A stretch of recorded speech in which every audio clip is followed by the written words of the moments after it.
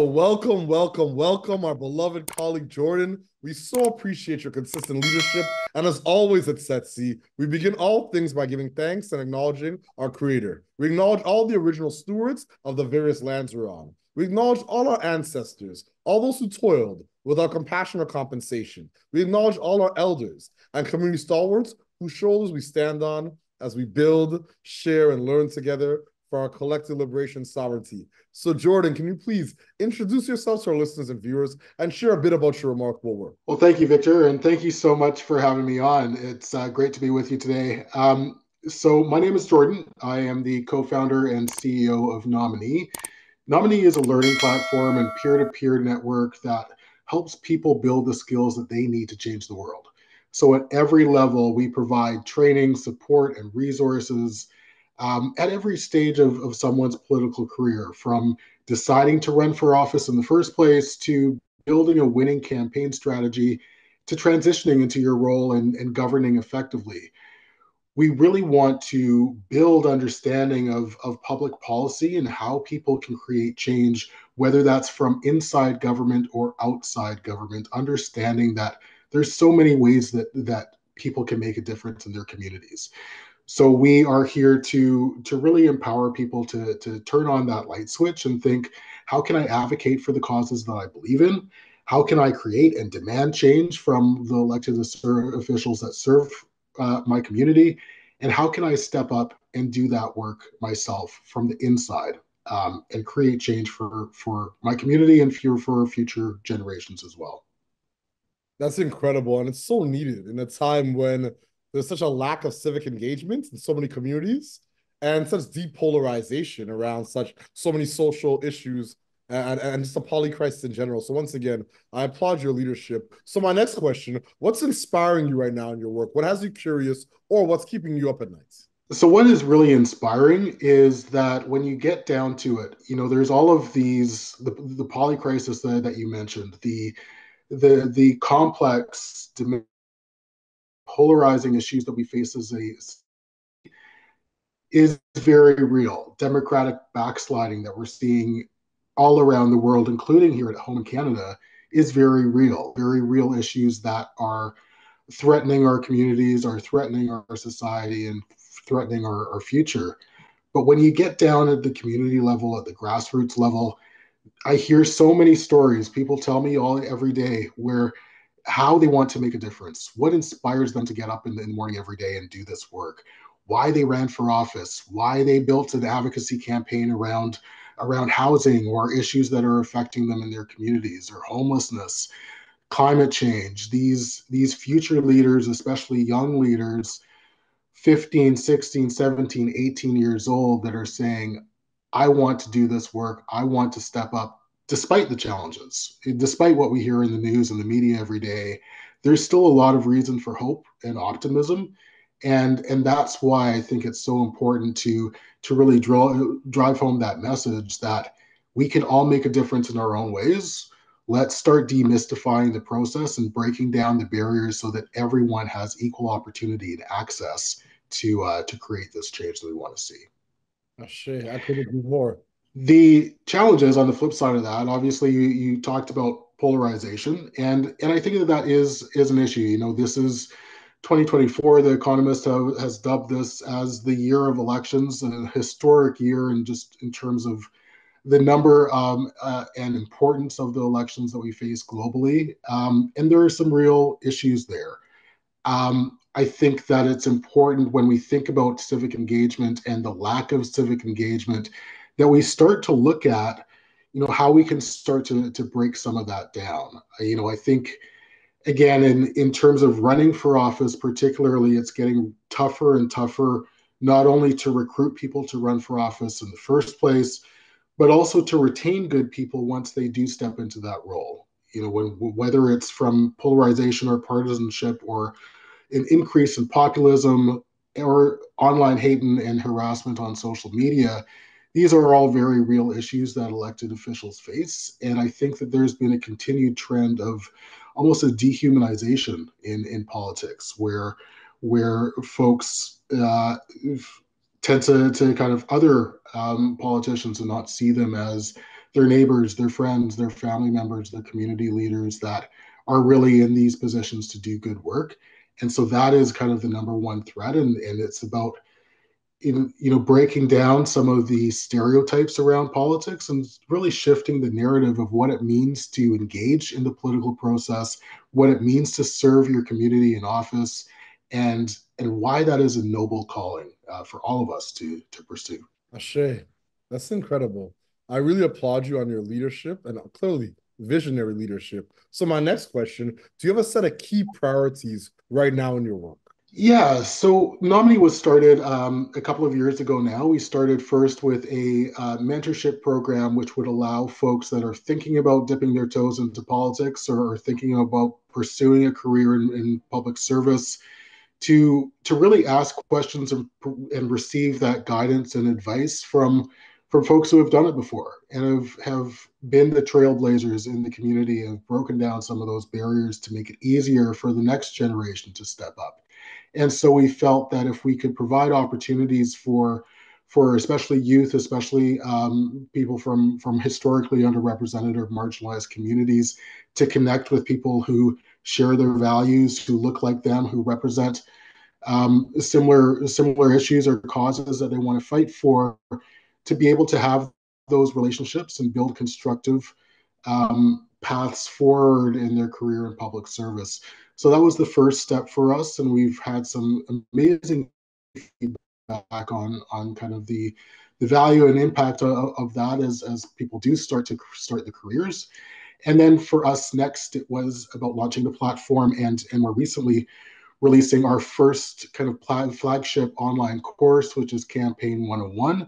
Essentially, a campaign in a box, everything that you need to know to build a winning campaign strategy and get elected, from how to launch your campaign successfully to communications to field operations, identifying your vote and getting them out to the polls, to ED operations and everything in between. And so the next phase for us is building on that to really expand, as I said, kind of the context and perception of public service and what that means. So when you look at Nominee as a platform, what we're building is essentially something like Skillshare or Masterclass, but for politics. And so looking at content and courses in four key areas. One, campaign. So that's where Campaign 101 comes in. The second area is governance. So how to govern effectively once you are elected, whether you are an elected official or a political staff or a bureaucrat. Then the third area is advocacy. So again, recognizing that not everyone wants to run for office or has that ability. So how else can you make a difference from the outside at the community level? And so the advocacy piece is running through how to lobby government, how to build advocacy campaigns and grassroots campaigns in your community. And then finally, the fourth and probably biggest and most impactful piece is public policy. So from a baseline level, how do we increase literacy and demystify some of the biggest, most complex issues of our time, from climate change to housing to affordability, economic development, and job creation, all of those building blocks of a productive society and a healthy society. How do we break that down and provide resources and training and support for folks to grapple? If I want to make a difference in climate change, how do I actually do that? What are the issues? What are the building blocks that I need to understand to make that impact? And how do I advocate that? And so the next big building block after Campaign 101 for us in terms of courses is around political leadership. And so looking at that governance piece, looking at once you are elected, how do you create healthy supportive environments for yourself as an elected official, but also for your colleagues, for your staff? And how do you create the change that you want to see, the reason why you were elected in the first place? Understanding the legislative process, understanding some of the hard and soft skills that you need to succeed, from negotiation to crisis communications to conflict resolution, persuasion. And I think the other big piece of that course will be something around mental health and mental well being in politics, understanding that the political ecosystem is becoming more and more frayed, more toxic, more polarized. How do you create a supportive environment for yourself, but also for others around you? As I said off the top, it is getting tougher to retain good people into office. And part of the reason for that is the stressors that impact mental health and well-being, and the pressure that that creates on an individual serving in that role, but also their family, their friends, their colleagues, their staff, and the system around them as well. Ashe. That's incredible. It's incredible. The platform, the way you've developed it, the entrepreneurial nature to it, but the fact that it's about public good. So it's a mission-driven framework. So I'm assuming you consider yourself a social entrepreneur because if this isn't social entrepreneurship, I don't know what is. So once again, I just applaud you on your leadership. My second last question, what is your ultimate goal? And what does success look like and feel like to you and your colleagues? That's a great question, and I think that the huge opportunity that we have at Nominee is that this is the challenges that we're facing in politics. First off, are challenges that are felt in countries all over the world. When you talk about polarization, when I talk about the need for more people to run for office, for more people to engage in the political process as a voter or as a volunteer or as a staffer, and the barriers, the real barriers and challenges that are associated with that. Those are issues that not only affect us here in Canada, but also in the US and the UK and Australia, across Europe and Africa and Asia, all over the world. And so as we build Nominee out over the coming years, our mission is really to have a global impact and really look at ways to, number one, bolster and safeguard democracy as a whole and create opportunities for more people to engage in the process and engage civically in democracy. And then number two, to create and expand literacy in public policy and issues that affect us. And as I said, some of the more complex and most pressing issues of our time. And so if you imagine Nominee as a Skillshare for politics, well, that means that we can scale to a level that's never been seen before. We can be in countries all over the world.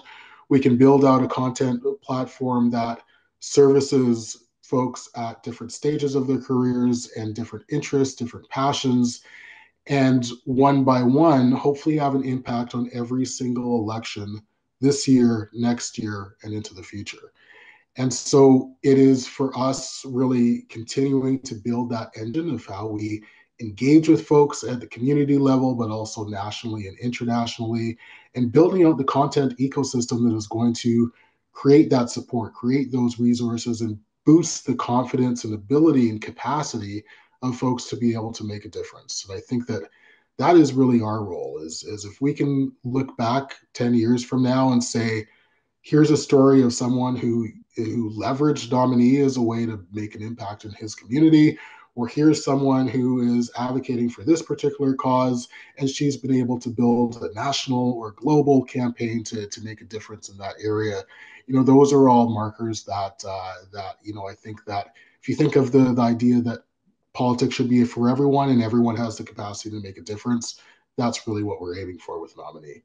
Remarkable. Thank you so much for your leadership, my friend. So, my last question, do you have any closing thoughts or calls to action for our listeners and our viewers? Well, thank you so much again, Victor. It's been a great conversation. I think what I would close with and really drive people towards is to steel yourselves and engage in a way in politics that, despite the challenges, despite what you see on the news or in the media, this is still worth it. Engaging in the political process, voting, building, standing up for what you believe in, standing up for your values, your principles is still worth it. And so all of us have the ability and capacity to make a difference. Find ways to do that in your own community. There's elections coming up this year at the provincial level in Canada. If you're in BC, if you're in Saskatchewan, if you're in New Brunswick, vote in these elections. Obviously, a federal election coming up in the next year or so as well. Vote in that election and think about, for folks that are listening, I know that running for office is not for everyone, and it can often be a scary thought or an intimidating thought.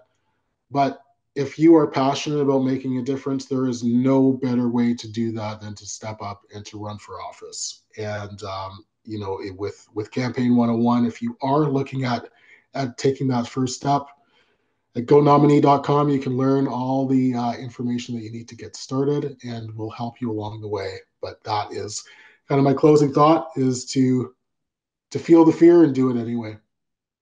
Ashe, ashe. Merci, Papa. Thank you so much, my beloved colleague, for all the remarkable, actionable insights you shared, the brilliant platform that you and your colleagues have developed, and once again, the visionary leadership. Civic engagement is more important than ever, and folks like yourself are moving us to a more democratic framework in terms of how we organize our relationships as communities. So once again, I just give thanks for all that you do for so many. And as always at SETC, we close the way we began by giving thanks to our creator, by acknowledging the original stewards of the various lands we're on. We acknowledge all our ancestors, all those who toiled without compassion or compensation. We acknowledge all our elders and community stalwarts whose shoulders we stand on as we build, share, and learn together for our collective liberation and sovereignty. Thank you so much, Jordan. I appreciate you. Thank you, Victor.